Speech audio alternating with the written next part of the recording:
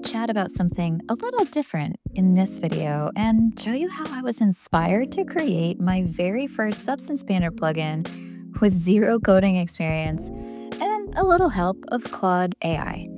I've always wanted a reference view right inside of Painter, so I started by describing exactly that, but including some key words like create me a Python plugin, use the latest Substance Painter 11 API, and use PySide 6.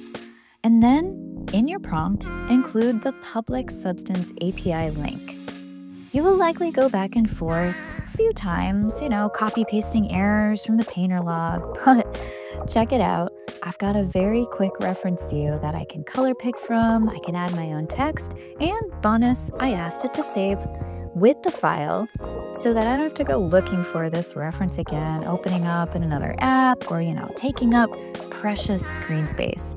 This is empowering for me, and it really begs the question, what else can I do for myself to speed up and optimize my workflows, but keep all the fun parts for me and me alone? I'm curious how you feel about this type of assisted AI and how you might harness it as well. And as always, happy painting and stay inspired.